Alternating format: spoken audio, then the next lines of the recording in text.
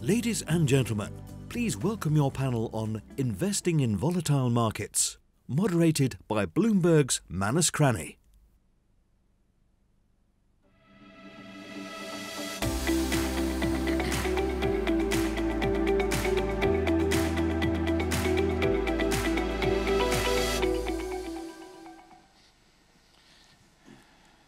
Ladies and gentlemen, we are your obstruction to a cocktail.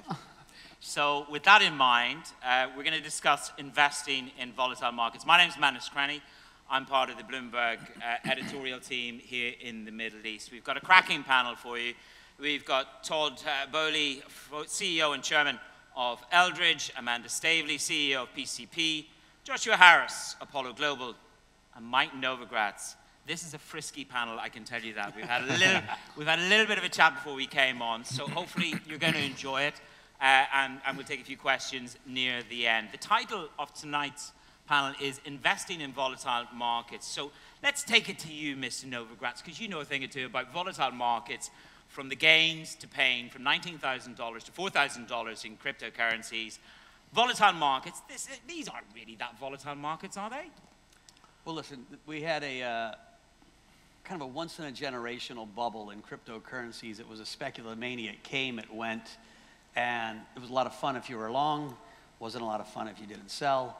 And in a lot of ways, you know, that's in the history books. And so people ask, well, how does that translate to the rest of the world? When I look at the world right now, I think volatility is going to pick up some, but not a lot. You know, the US economy is still doing fine. There'll be $1 trillion of stock buybacks this year. $1 trillion of stock buybacks. The Fed is on hold, giving the market and the economy some support. I think they're going to continue to be dovish. And so we're going to get volatility coming from politics. My intuition is sometime in the next 8 weeks, Robert Mueller is going to dump a report on the Congress and the Senate's desk that's probably going to be about 6 inches, wide, and it's going to detail all the things that most of us have already heard about that President Trump has done or accused of, from deceptions to lies to maybe crimes. I doubt he's going to indict him. And you're going to have this moment where Trump is going to say, fake news, don't look at the genie behind the curtain and move on. We either will, or the Republicans are going to say, now that we see it all so perfectly lined out in this case that Mueller makes, we're going to back away from him. And so I don't know which way it's going to go. That's going to create a period of volatility. And so I think most of this year, it's going to be economics okay, political volatility, adding something to the market. And so it's a buy the dip market, not stay long market. And when it rallies a lot, you can sell. But banks are in really strong shape in America. I had a conversation with 2 CEOs, and when we had the sell-off in November, and they couldn't find a crack in the system. And so, I'm really not worried. Okay, so that's setting up the backdrop. Let's go to you, Joshua, because I talk every day about the length of this economic cycle. It keeps going. You're saying $1 trillion in buybacks is one of the things supporting the equity side of the markets.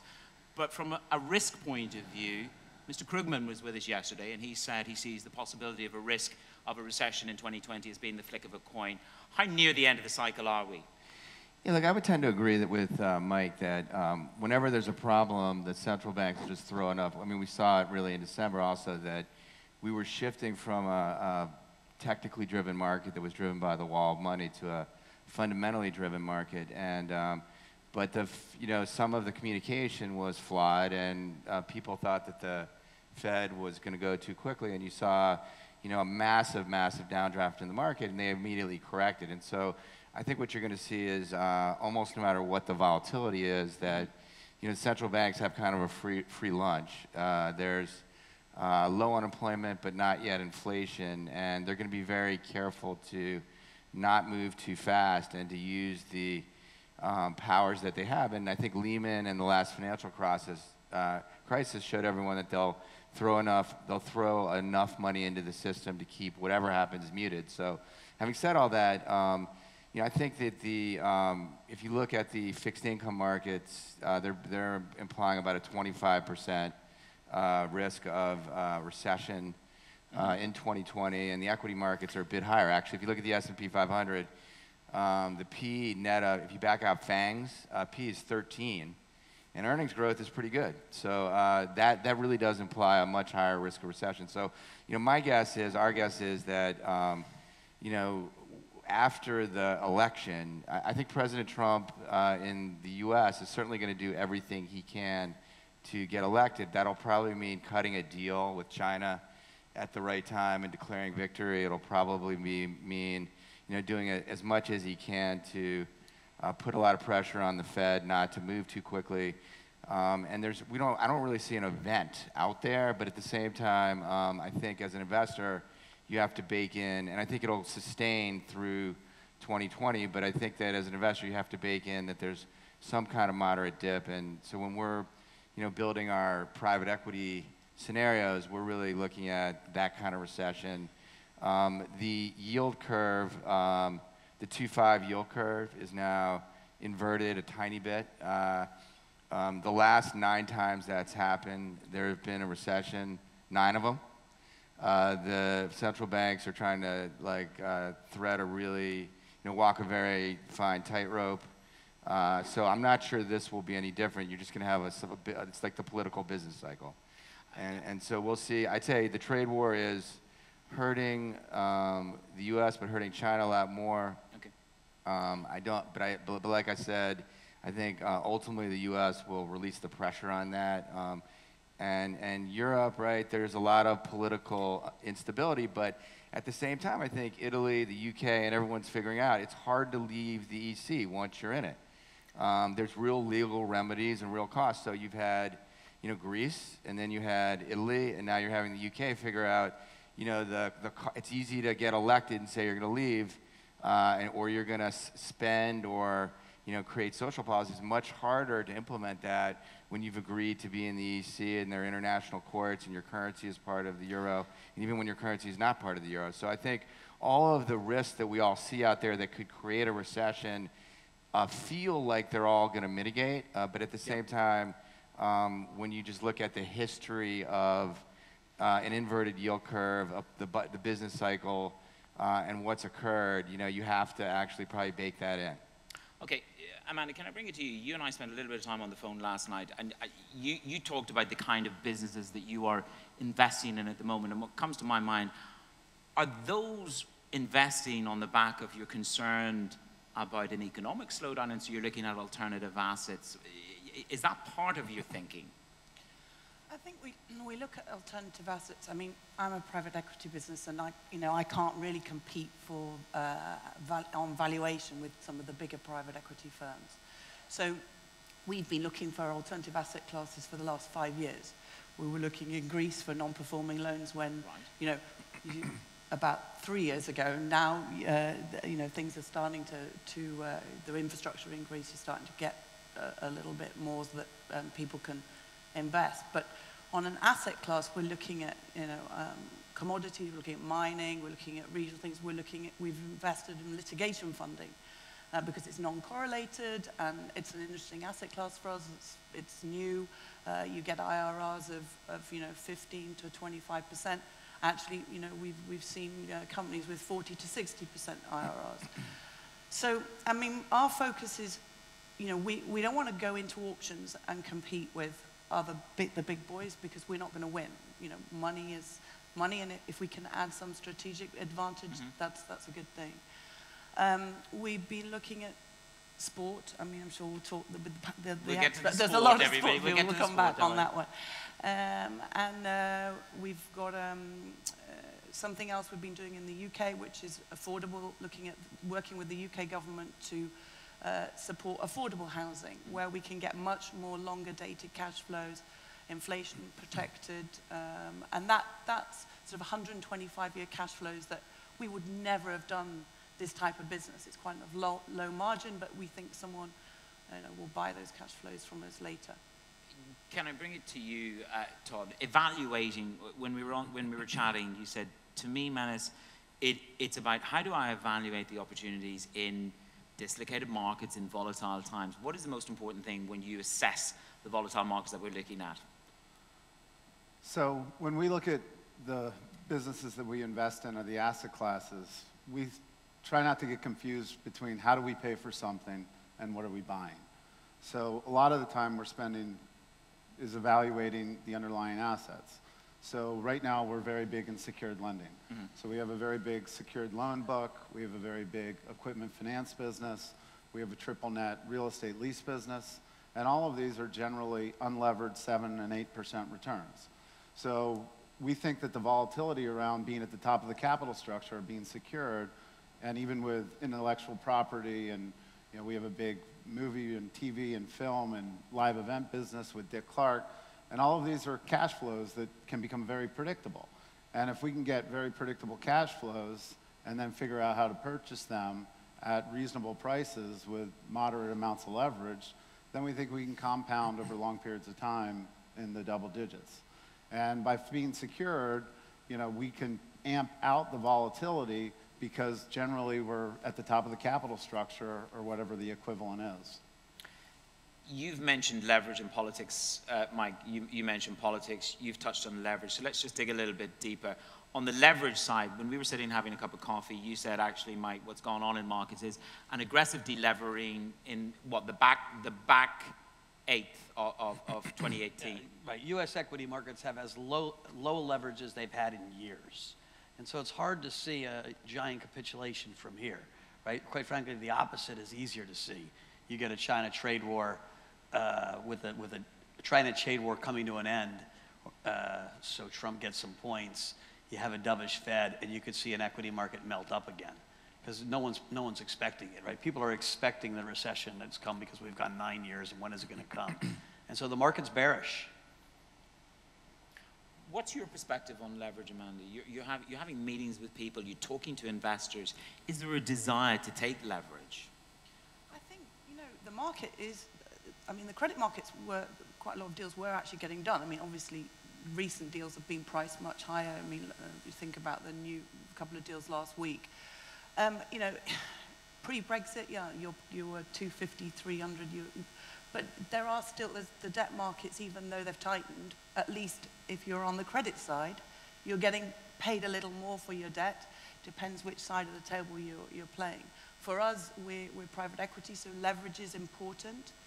But we also know that when we look at any business, we have to think where we're going to sell this business. So if we have something that's so tight and such a great deal, and we can't replicate it in 5 years, or there isn't another alternative credit buyer, and we try to think about that. So that's how leverage. But the market is needed to delever a little. I was just going to say, the leverage finance markets are wildly aggressive right now. So, the bar is open, the bartender's serving drinks. You can definitely drive off down the road. You saw a retrenchment of if you want, right? And either you'll have an accident or you won't. That's going to put upward pressure on private equity pricing, and that's what you're seeing. The average private equity transaction in 2018 got done at 11 times EBITDA. That would be the highest ever, including pre the financial crisis. Leverage statistics are mid-fives, which doesn't seem as high, but about between 20 and 30% of EBITDA is adjusted EBITDA.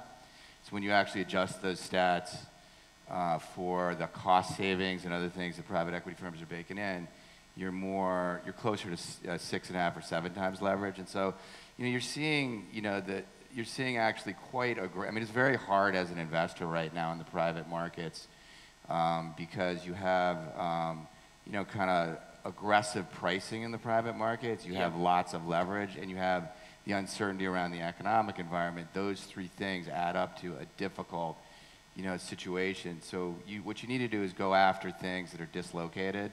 Okay. Stop. Hold that thought. Are you drink driving with leverage? I don't drink and drive, so. Sorry, I was drawing on the pump. He just drinks. in 2008, you know, you had a whole round of LBOs that got done, and Freescale was a perfect example. It was a semiconductor business that Blackstone took private. And you know, at the time, it was a LIBOR plus 200 covenant-light loan. It ended up getting repaid. It ended up getting repaid at par. So at the top of the capital structure, you're going to first watch pricing disappear, and then once pricing disappears, they start attacking the document. So the banks start competing on whether the terms are going to get looser and looser. And that's a pendulum that swings back and forth. You know, in the end, from our point of view, you know, we see that as a business that, you know, we can be in and day out, and occasionally you'll have leverage creep up. But the 11 times multiple that Josh quoted also includes the synergies too. So if it's 5.5 times levered, you're looking at deals that are 50% senior financing, 50% junior financing, some form of high yield and some form of equity perhaps. But you know, at the end, the equity checks are getting bigger and bigger. So these guys the private equity firms have more and more at stake in order to play through these things longer. That doesn't justify the fact that, you know, it's true that the credit markets kind of have that pendulum is swinging right now. You know, there's also two types of leverage in the world, right? There's term leverage that's cash flow based, which won't go away when the market collapses.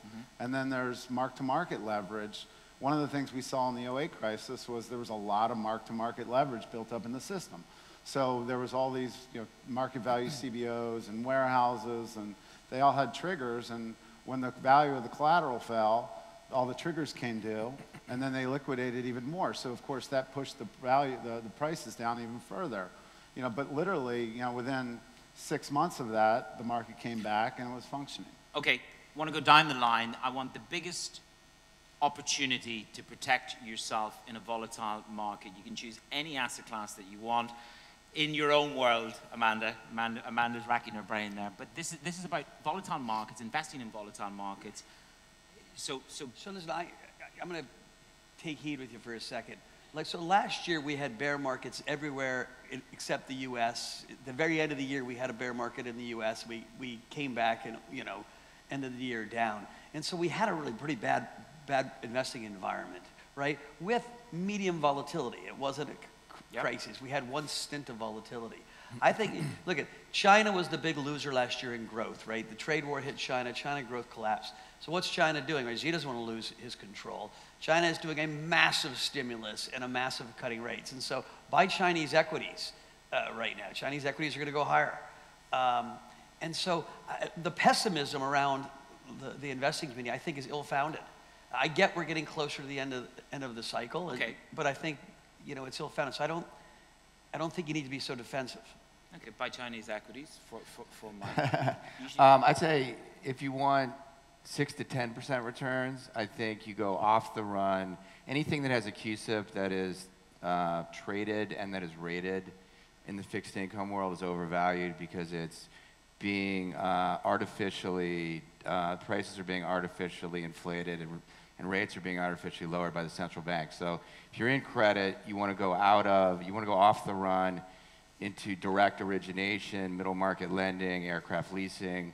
You want to go with people that can add 200 to 400 basis points per unit of risk. So instead of making, you know, kind of 4 to 6, you can make 6 to 10 for, you know, double B, triple B, single B type returns. If you're talking about private equity returns, you have to go into things that are dislocated and complicated. So financial services, because of the low rates, insurance, banking is dislocated all over the world. There's a lot of regulatory pressure to sell businesses, sell assets, for capital relief, and so we're doing a lot of stuff in insurance and banking. Natural resources, due to the oil price, you know, has destroyed the public equity markets in the U.S., and yet the shale is actually quite competitive now. With the best parts of the shale are, you know, economic at $30. So natural resources is an area where you can buy really cheap, and then other ugly tech. There's a lot of tech out there that is bundled where you have mature commoditizing businesses that might be under attack by Amazon, combined with you know, less mature, interesting technologies. These are in public companies, and like I said, the vast majority of the market, the destruction of the value investor in the market and the hedge fund, right? 80% of the public equity markets today are basically quant or index. So if you can buy cash flow cheaply in the public markets, privately, if you can take it private, there's a real opportunity for private equity. Private equity has become the arbiter, of the public markets. About 60% of our last one was public to private, which still made sense, even though we were putting a premium on these public companies that were just not well traded. Amanda, for you. I don't think volatility is actually our friend. We don't shy away from it. I think we see volatility in market. If I go back, God, 10 years? 10 years is a long time. When we did the Barclays trade, the key driver of that deal for us was the warrants and the volatility drove those. So we actually tend to go into markets when we think that they're going to be quite volatile. I have to also say that anything on the private equity, there's a lot of things coming off of as a certain amount of deleveraging is happening. So businesses that we can buy at 4 times, 5 times EBITDA are attractive. Where are we investing? Privately and then exiting through the public markets now. Gold, very much. We're just hopefully about to do our first transaction in gold in Asia, which is something that we'd not done before, but with a good, really exceptional management team. And ending on management teams, as an investor, the most important thing we look for is great people. We invest in people. Volatile, not volatile. Your key driver is your people. Todd, for you. So it depends what you're looking for. If you're looking for kind of 6 to 10% rates of return, then we've got a triple net leasing business that's publicly traded. It's called EPRT. And basically they go out and they buy real estate and then enter into long-term leases and rental agreements with the businesses that they acquire the real estate of. So you end up owning the real estate, and then they take back a 20-year lease with the right to operate the real estate. And that right now is a nice business for us at an unlevered 7 or 7.5% return. And it trades in the market at 5.5. So every time we originate something, it goes up in value. And we're seeing that with a stock that performed really well in December when the world was kind of cratering a little bit. It went public at 14 bucks a share. It's trading north of 16 now. But there's not a lot of leverage in it, and it's very predictable. But you're going to get a very certain 5.5, 6, 7% rate of return. If you're going for something that has higher rates of return, then you really have to go to places that are complex and dislocated. And right now, for example, with Major League Baseball, we're looking at buying the regional sport networks, and we're creating something there at probably 6 times or so. And ultimately, we're very happy with what that looks like in order to generate much better rates of return. But again, you have to go to places that are complex and have terms that aren't easy to wade through and have a lot of complexity around them. Mike, I want to go back to China. We talk on a daily basis about trade wars. Will there be a deal? Won't there be a deal? What will the stimulus be from the PBOC? Are we underestimating the strength of the PBOC in ballasting the Chinese economy? Because it's got consequences for every single investor in this room in terms of sentiment, in terms of public markets, and in terms of confidence.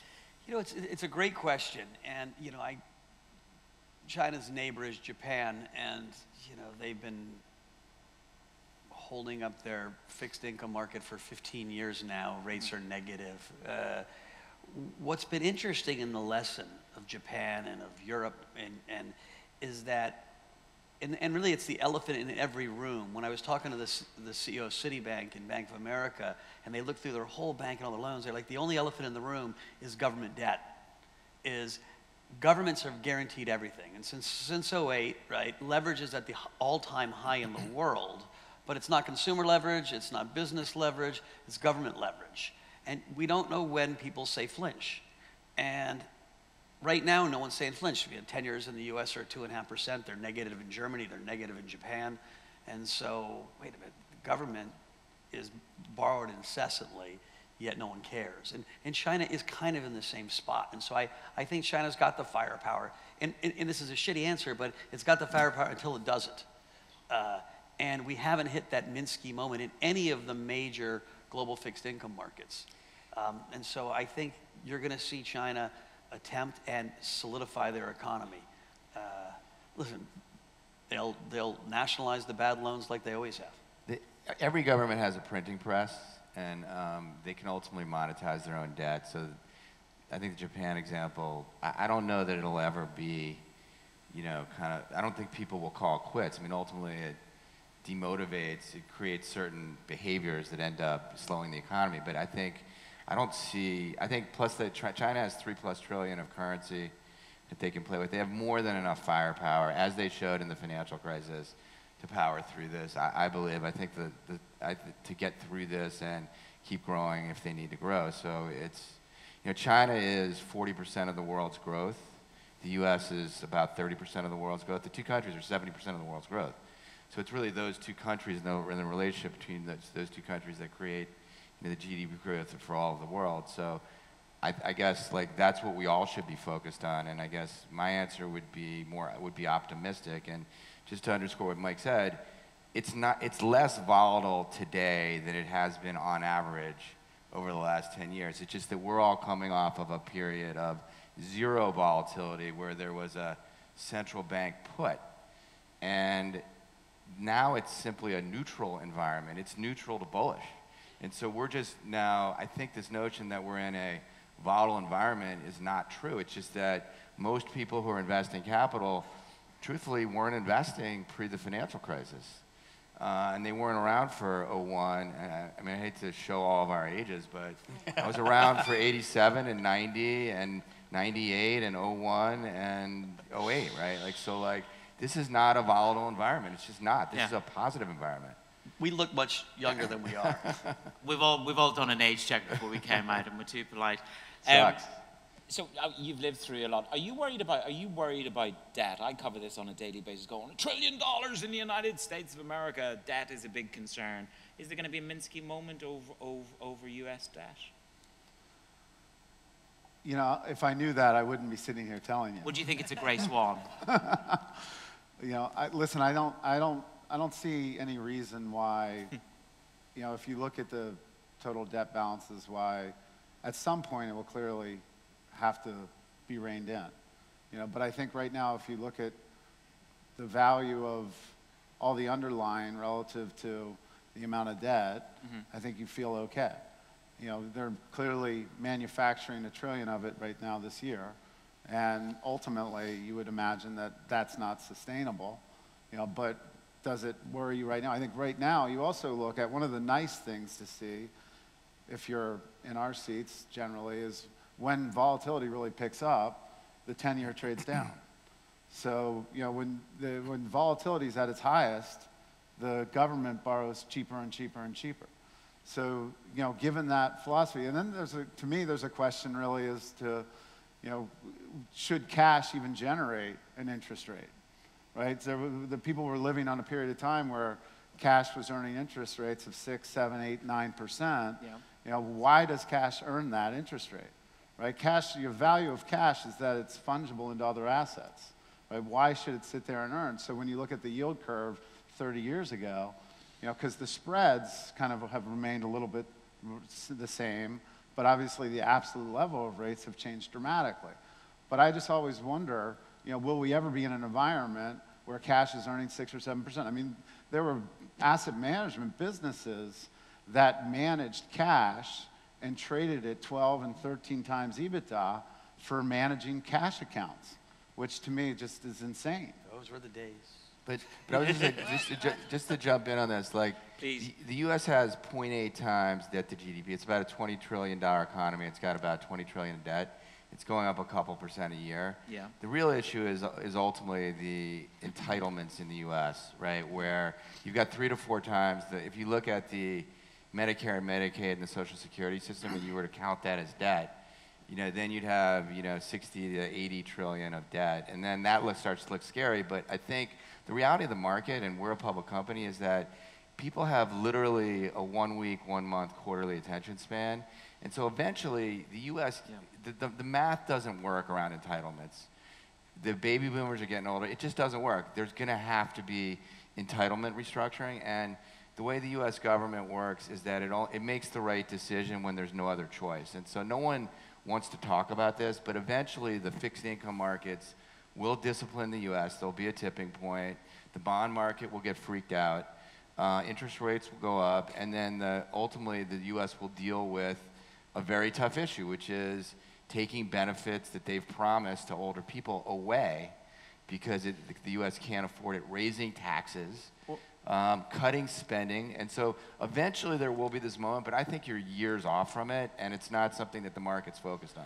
Well, and I don't think they'll take them away. I think they'll grandfather things down. I mean, when Social Security was set, the average age, life expectancy was shorter than Social Security age.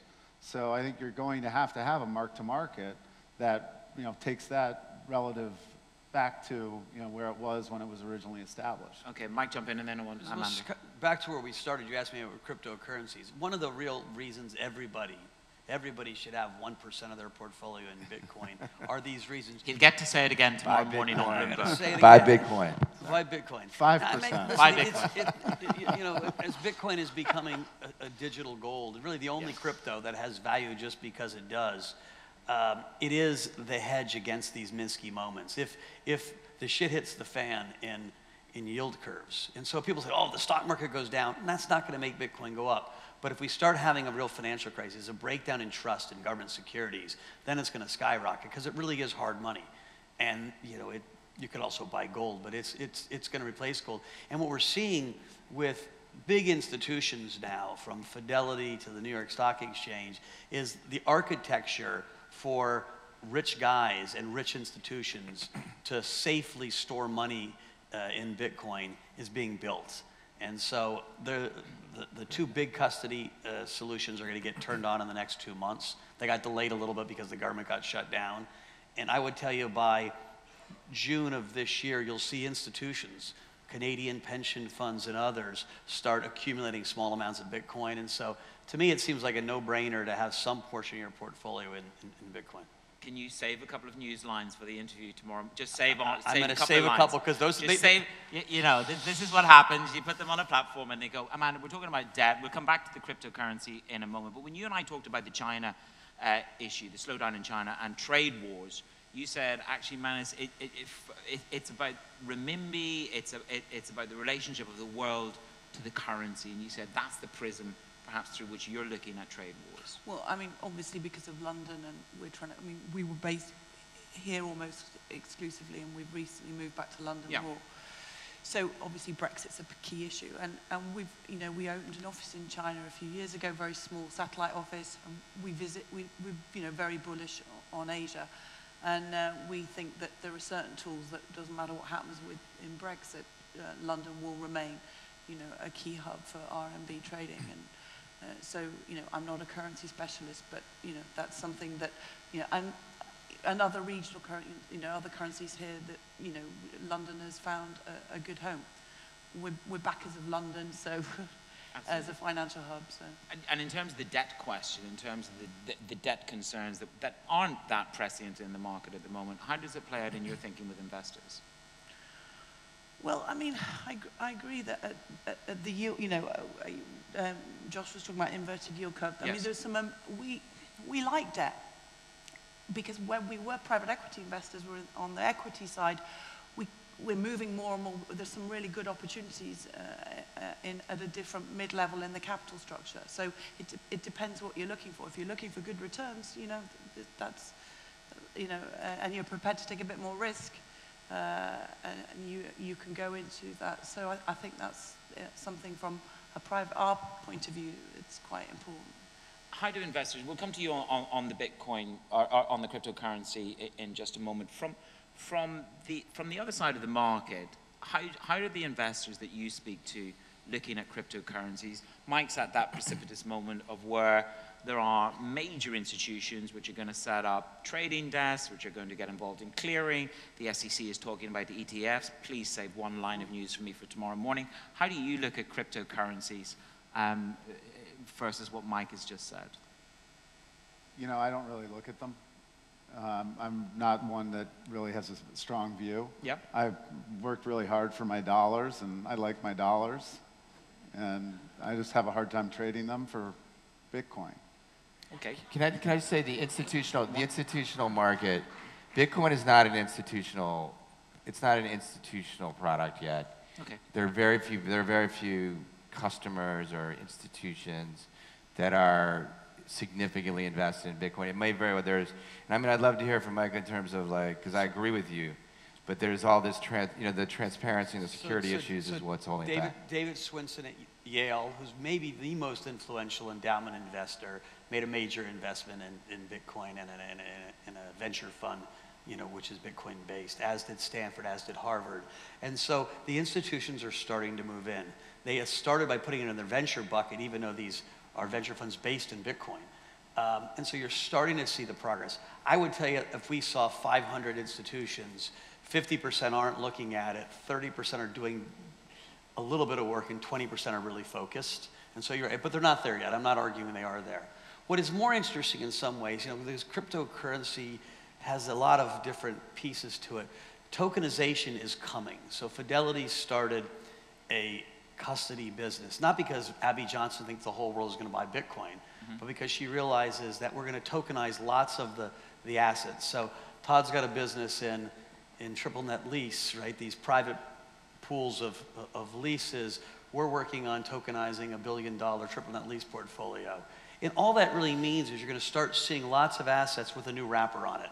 It's going to have a token which is maybe a call on liquidity in a year, once it seasons, and easier transferability in the future. So something to pay attention to is that the tokenization of the private placement market. You think about it, the public equity market is about $2 trillion a year, and the private placement market is $2.5 to $3 trillion a year. Some portion of that private placement market, if it's LP interest in your funds or triple net lease portfolios, is going to be tokenized. And that's a lot of the reason a lot of the architecture of this stuff is getting built. How do you look at cryptocurrencies, Amanda, at all? Does it come up in conversations with your investors, or how are you attacking it at all? Not with my investors, but with my husband. So he's got the family savings and he's putting it all into... He was like, no, he's quite a cryptocurrency man. I think he's a big fan. I'm a bit more nervous. Why? Because I don't understand it, and the market's not transparent yet, and I just don't, and that's my, I just don't understand it, so I don't ever buy or but I do think that, in time, we were talking earlier this morning about, the Islamic market, and all markets need to be deeper and more transparent, and that will bring some, I'll start looking at it then. But okay. I wouldn't invest personally, but that doesn't say I wouldn't recommend it. Keep an eye on the husband's bank account. account. Go with the professionals. Go to one of the professionals. Mike, open this lady a new account. In terms of trying to take it back to China and for the investment community that's in front of us here, I just want to go down the line in terms of, let's assume an optimistic outcome, whether it's kicking the can down the road, but Donald Trump manages to agree a new form of trade relationship with Xi Jinping. There will be major opportunities, one could say, if a peace breaks out. To that end, where's the biggest opportunity, Josh? If there is some kind of resolution, are there opportunities to come from a resolution in China for you? Yeah, I mean, I think ultimately the trade, there's going to be various trade deals that come out of it, whether it be for Boeing or for other U.S. products. But I think the real positive is going to be ultimately putting back 50 or 100 basis points of GDP in China, creating a little bit of momentum in our stock market, in China's market. I don't think that the trade war so far hasn't been tremendously impactful on the U.S. And it's not, when we look down our portfolio, we have 55 companies, maybe one or two of them have been marginally affected by it. It's about 0.1% of U.S. GDP. But what it's done is kind of created a 20% downdraft in the Chinese stock market, and it caused a lot of, it caused a bunch of, what we saw in December. And so I think it's a lot more about confidence and stock market valuation and consumer confidence and purchasing manager confidence. I don't think there's any I don't see a specific, I don't think China's going to change the way it does business. I think what you're going to get is a lot of orders from U.S. companies. I think you'll get that, and I think that's how China, I think the negotiation between the Trump administration and the Chinese is about, okay, we're not going to change the way our country operates in terms of, you know, being centralized and the way we handle technology, but what we'll do is buy a lot of American goods, and we'll lower barriers. And so I think that's the deal. The deal is going to be economic flow to the U.S. in exchange for the U.S. backing off this whole technology thing, and I think that's how it'll get done. Mike, I know you want to buy Chinese stocks, but what are the other opportunities? Well, let me give you a little nuance on this trade war. I do think we're going to end up coming to a solution in the trade war because it's politically expedient for both guys. That said, deeper than the trade war, I think, is a tech war. And that, I think, it's going to be a much more protracted and drawn-out gig. Yeah. You know, Donald Trump hit on something really important, and, you know, I rarely say nice things about Donald Trump, but I think on this Chinese trade, he said something that people weren't willing to say. He said, we're sick of being, you know, cheated on, our IP stolen, and bipartisan agreement on that. And so even if the Democrats win, they're not going to back down on that. What the Trump administration is doing, though, goes one step further, right? It's not we want fair trade, it's we want to win.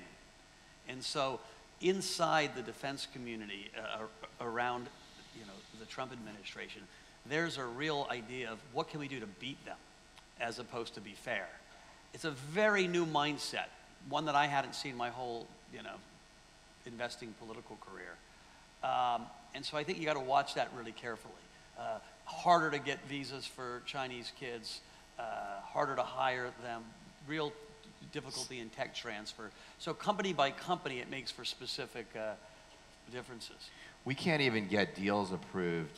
Like, it's almost, when we now look at our companies, you know, the ability to get transactions approved in both countries is complicated. So I agree with Mike, but I actually think it's a little risky, this strategy of beating the Chinese, because I think that they're very powerful in the world, and I think the two countries getting along will be really beneficial. And you know, you got to be careful about releasing this animal spirit in the U.S. that the Chinese are bad, the Chinese are unfair. You have to be very careful with that. Todd, the biggest opportunity, if we get a reasoning of minds. I agree with what Josh says, that they're going to buy our goods. They're going to buy our goods to drive down the deficit, and I think that's going to be really good for American business generally, and I think it's going to add to GDP, and you know, I think that would probably then cause the credit markets to continue to get tighter and the equity markets to go up, and so I think, you know, that would just be a good trade to have risk on when that happens. Okay. We've got 12 minutes, 33 seconds. Are we taking Q&A in this? Okay, so anybody feel inspired? If we get lots of questions, you get less of me. There's an opportunity for you. So we're going to hand around the mic. Have a think of questions. We've got 12 minutes, 19 seconds.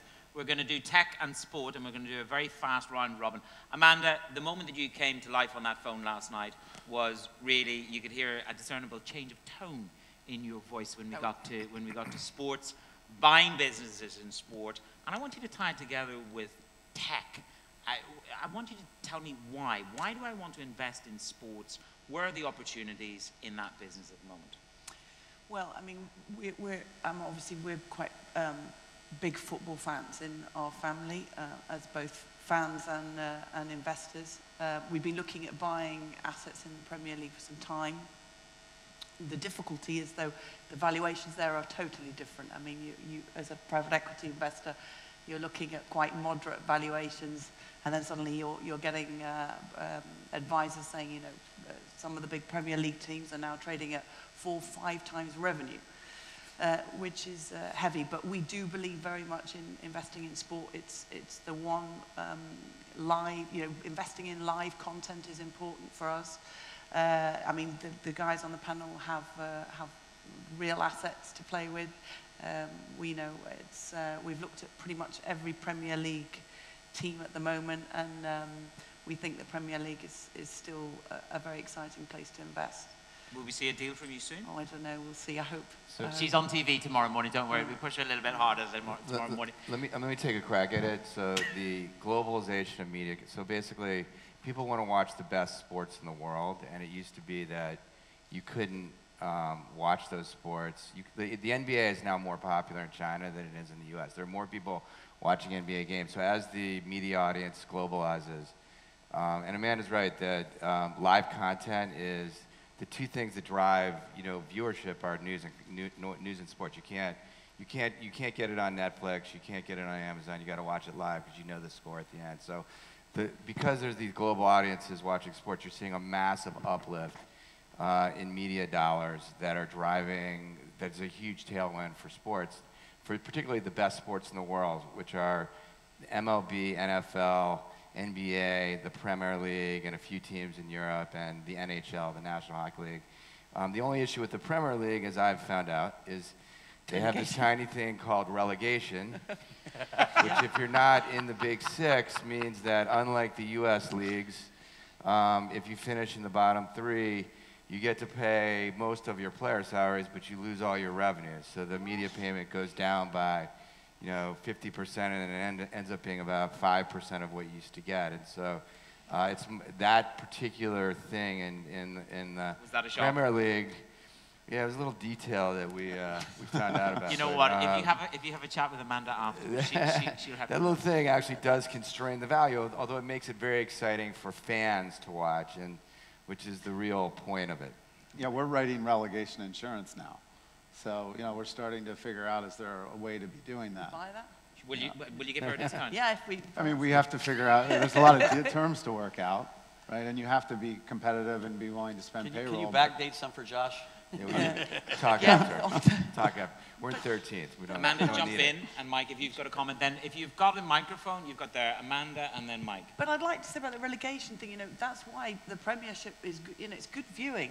Yeah. And we think it should mean that Premiership teams are cheaper, but that's our view. And I've been talking to a lot of American owners, and they're saying, everybody gets a prize. That everybody going home with a prize is, it's probably de-risked, but it's also not quite as fun. So we'll see. But I appreciate your comments and knowing where you've been, well done, and well done for getting there. Todd, is there a good margin in that relegation insurance business? Well, we're still pricing it all out, so, but ultimately, we think, sports generally, I mean, when we bought Let Around for DraftKings, when DraftKings was trying to merge with FanDuel, and we started to believe that the merger wasn't going to go through. So we decided that we wanted to do a special security for DraftKings and built a security that was at the top of the capital structure, but acted as if it was also an equity security. And now DraftKings is in a really good spot because gambling became legal. Sports gambling became legal in the U.S., and they're now running New Jersey books, and they have 70% of the New Jersey market, and they already have the interface.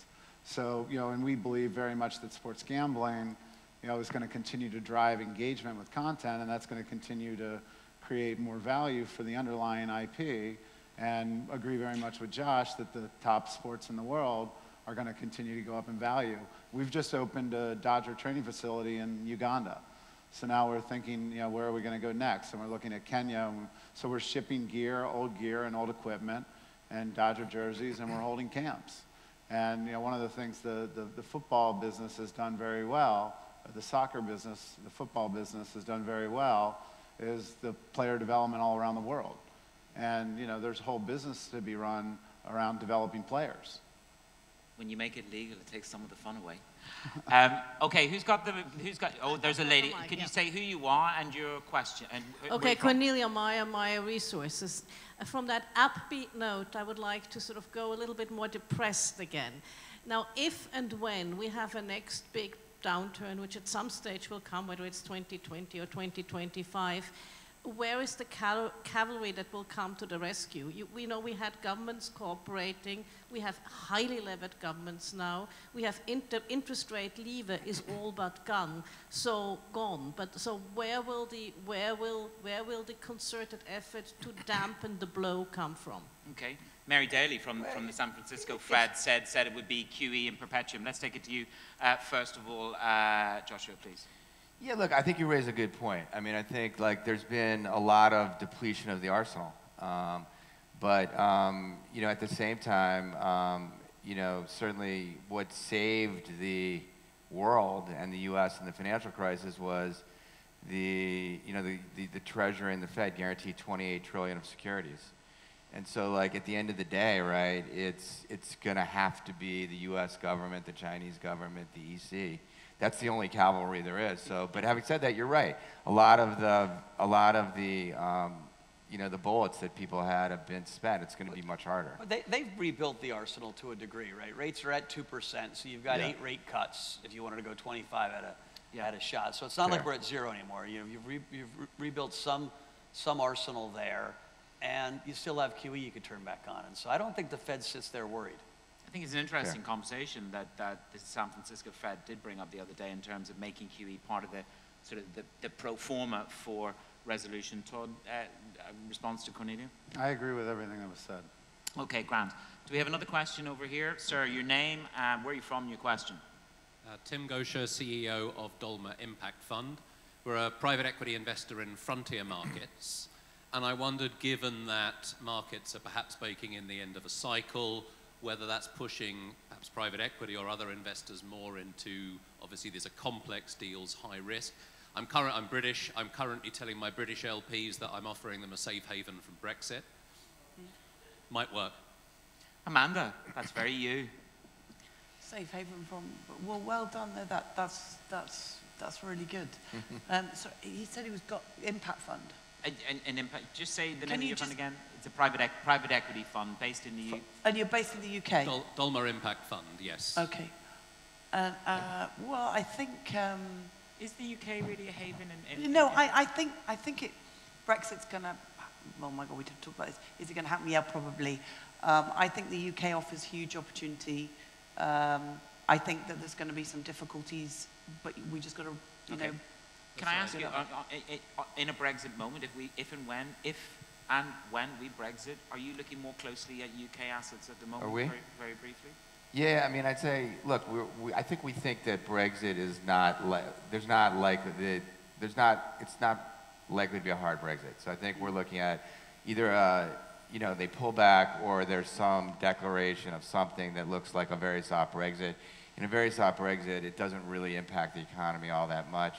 So I think certainly, I mean, we have a number of deals, some of which are in the press, you know, that, you know, we're doing and looking at, and so it's not really scaring us away from the UK. We're just factoring in, I think what has happened in the UK is they've slowed down growth. But the devaluation of the pound has kind of mostly offset, you know, the sort of Brexit effect on the UK, so it's a muted effect. Could I ask the gentleman? Yes, of course. Are your LPs dollar investors? They are dollar investors, and the Brexit bit was a joke. I mean, the question is, are investors likely to look at frontier markets, more risky markets, Yes, emerging definitely. markets, to Absolutely. decouple themselves? Yep, absolutely. Yeah, Okay. I think so. Very much so at the moment. Any more questions at the back? The lights are quite harsh here on the top. Hi. Sir. Yusuf Qudsi from Oak Tree Capital, though my question is more driven from a personal interest than professional. But thank you for the discussion on sports investing. Is there any view on the panel about esports? Is anyone investing in it? And you know, we read about the fantastic growth it's experiencing. Perhaps it's also very risky, but would love to hear your thoughts. Yeah, so we own 10 esports teams through an entity called Dignitas. There are more people watching esports events, certain esports events. Like Overwatch, there was more viewership than the World Series. And so there's like, and the reality is people like to watch sports that they played when they were younger, and there's no joke, like a 500 billion people playing esports around the world. So esports is definitely it's something that's real, it's here to stay. The issue is making money. None of the leagues are well structured, and the teams have all raised money at very high valuations and they're all losing money. And so many of the flaws that exist in the existing leagues that have been fixed over time, such as a lack of a cap on player salaries or make it really difficult to buy an esports team and make money with it. So you're really creating a piece of art. And in many cases, sports teams do trade like that. There's no question that those people who have staying power and use other people's money will ultimately have a nice piece of art that they can sell to someone. But it's a hard thing as an economic matter to make sense of, particularly because you have the gaming companies that can change the rules and that have a whole different agenda versus the leagues which you're part of in a traditional sport. We own Cloud9, and Cloud9's actually making money. And we've got 19 different teams, and now they just announced a very big sponsorship deal with Puma. We won the first Overwatch League championship with the London Spitfire.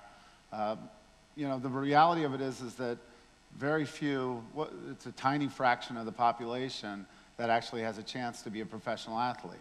And there's a massive portion of the population that can get very good at video games. And as we're seeing these video games, and one of the things that you just saw last weekend in Fortnite hosted a concert where Marshmello came on at 2 p.m. Eastern Time, and 10 million people watched a virtual concert in the middle of a Fortnite game where they gave you all the special powers. And my youngest son was up at 7 in the morning preparing for the Fortnite concert. So, I think you're starting to see these themes, and what Fortnite's done that no one else has done is also made it into a social game. So you're on the device playing the game with your headset on, communicating with your friends all around the country and the world. It's such an interesting phenomenon. And I think if you saw what Netflix had to say on their most recent press, on their earnings report, they said we're more worried about Fortnite than we are worried about HBO and Showtime.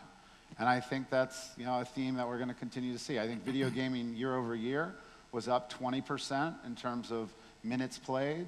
So I just don't think that's going away. Mike, any comment? It's one of our biggest investment themes on the crypto side is investing in game studios, virtual world. We have investment in a company called High Fidelity, which literally you live in a virtual world. You can get your avatar done for $100, and then your avatar moves around. Mine is my 26-year-old self. Challenge your inner self. Ladies and gentlemen, first of all, a big thank you to Mr. Milken for inviting us here, putting this together, bringing this panel together. It's always an honor to be invited to moderate. And a great panel you were too. Mike Novogratz, Joshua Harris, Amanda Staveley, Todd Boehly, excuse me. No problem. And you can see 2 of them tomorrow on Bloomberg, not CNBC, Bloomberg. Ladies and gentlemen, thank you very much.